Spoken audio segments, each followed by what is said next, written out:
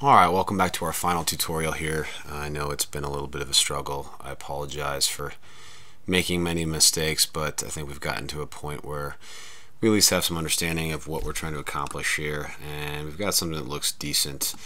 Obviously, with more diligence done, we'd have a lot more of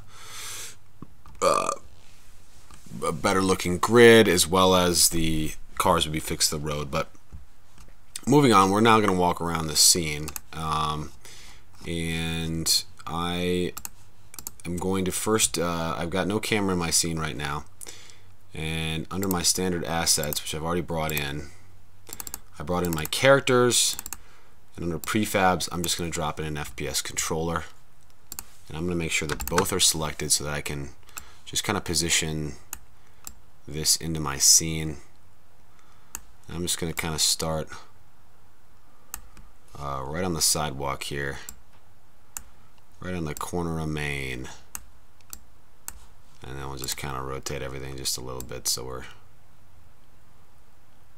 looking out.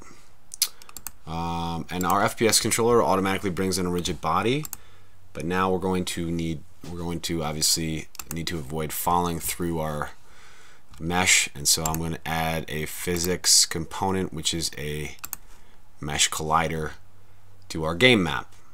And right away, this is already going to work. If I hit play, I am standing tall in my scene. I'm obviously standing a little bit too tall, so let's first adjust the height of my character. Something a little bit tinier. Just do like 0.5 here, and let's preview.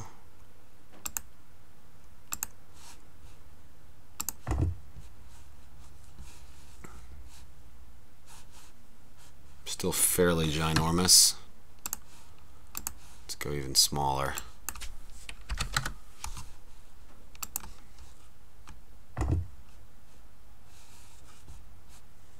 Alright, good enough. So you'll notice right away you can walk around in your game, even though I'm a giant right now.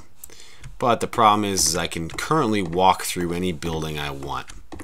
And that's because the mesh collider is only attached to the game map.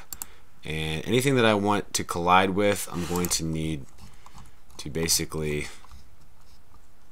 I guess that's everything. Let me see if I can do this. I'm going to add a mesh collider to what I hope I just added to everything, and I think I did. So now if I play my scene here,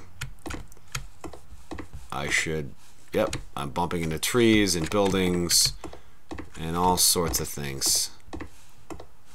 Oh, getting hit by cars even, which is kind of crazy. But yeah, so now I'm walking around my scene, and the only thing I need to do different is adjust the scale of the whole thing. Clearly didn't come in. I just went to game map scale and just scaled that up a little bit, and now we're about person size. My trees are a little tiny, but I am now walking around inside my world, seeing cars whiz by.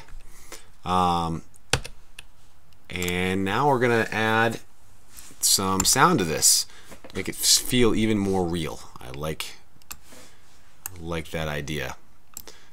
So in my FPS controller, I have added I haven't added anything yet. It comes with an audio source, but I'm going to add a new component, which is a audio listener. And then in my game map, I'm just gonna go into each of my cars, and on all three of them I'm going to add an audio source. And in my audio source, you want to make sure that your priority, 0 is extremely high, but if we ever wanted to have music in this or other sound effects, we want to make sure that that priority doesn't override them. So we're going to keep it a little bit on the lower end, get the volume down just a little bit so it's not overpowering. And the big one is spatial blend. We really want this to be three-dimensional, which means that we can set down here in our 3D settings very realistic sound, which is really cool. Right now, if we take a preview here, I'm seeing these little circles around my cars, and that is the minimum distance. That means that that's at minimum how close you have to be to the car to hear it.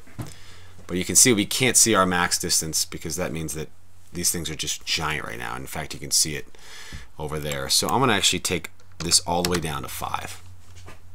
You'll notice now we've got this sphere that you have to be in order to hear the car. And I'm just going to take, for my audio clip, I'm just going to take this, I brought in this humming noise I just downloaded from YouTube. And I'm going to add that in there for each of the cars. And let's go back into our scene and try it out. Whoa, how about that? Pretty realistic, right? I even have the Doppler shift going on so that the pitch of the sound effect changes as it whizzes by. So that's pretty cool. You know, this can be things just playing in your game as part of your game. You gotta watch out for cars. Maybe we create a game where it's called Cross the Street, and you try to cross the street without getting hit by a car. I don't know. But anyway, this has been a not so quick Cinema 4D tutorial. Thanks for staying tuned. I hope you learned a lot about the Cinema 4D to Unity workflow and understanding how to create this base map and get something cool started.